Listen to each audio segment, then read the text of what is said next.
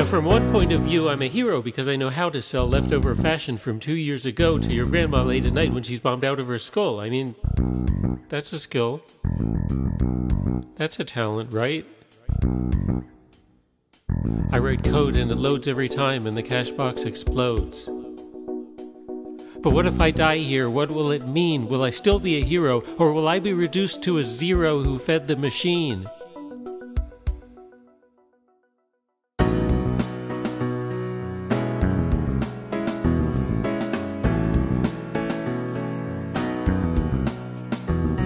We were all sold to vultures, and they say company culture is the reason why we're in this filthy building, though some of us die. It's a game of survivor, and I'd be a liar if I said I did not have spirit guides standing by. If the worker is willing, the soul's asking why. I write code and it loads every time, and the cash box explodes. But what if I die here? What will it mean? Will I still be a hero, or will I be reduced to a zero who fed the machine?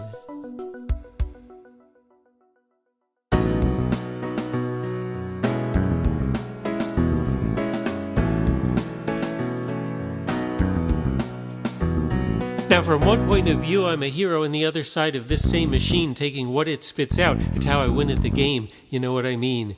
You know what I'm talking about. So what if tonight I do not want to die standing here to buy spit for the rest of the week, month, or year?